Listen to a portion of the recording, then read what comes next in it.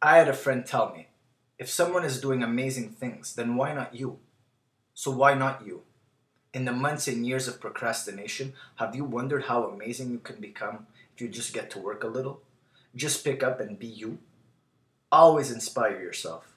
I failed 3 times in high school, and had teachers tell me I wouldn't amount to anything. At first, I believed in that, and then I took charge. I thought I needed to change my world. I needed to change the way I thought and what I did. I needed to motivate myself. I needed to inspire myself. Ironically, I dropped out of school and started reading in the same time period and did kung fu and started training at the gym. I couldn't read well at the time, so it took me about 8 to 10 minutes to read down one page. I kept on doing my thing though.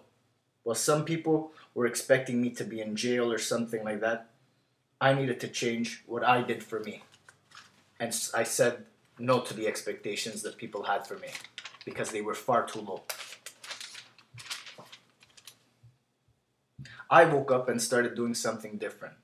I started moving my body, expressing my mind. I started to become fully myself, something they don't teach you anything about in school. Don't judge yourself or your situation. Just keep going. Find ways to be incredible. Always inspire yourself and always find ways to recreate and be a better you. Smile, breathe deeply, become amazing, become something to be proud of. Start moving, start living. Always, always inspire yourself.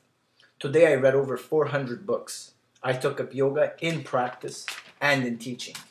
You can be what you want. Sacrifice is part of the journey. But the question remains, if someone is doing something amazing, why not you?